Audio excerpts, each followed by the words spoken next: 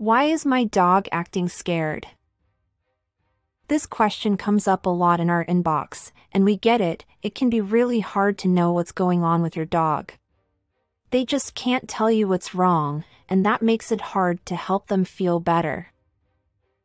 But there are some reasons for acting scared that are pretty easy to identify. Here are a few. 1. You've moved into a new home or neighborhood, and the dog hasn't gotten used to the new sights and sounds yet. 2. There was an accident in the house, like a loud noise or a spilled glass of water.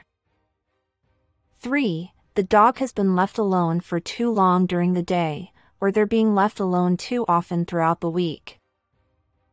4. Something outside scared them, like another animal or person, or even a plastic bag blowing around. 5. Another reason for fearful behavior is that the dog was not properly socialized when they were young. They may have been exposed to too many new things at once, or maybe they weren't taught proper body language or how to read human emotions correctly. 6. Sometimes they're acting scared because they're afraid of something that's happening around them, like a loud noise or a person walking by.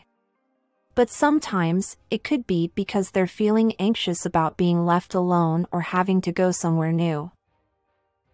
If your dog is acting scared and you know there's nothing scary going on, you've checked the house and you're sure there aren't any intruders in the yard, and nobody is yelling at him, it might be time to think about taking him out for some training.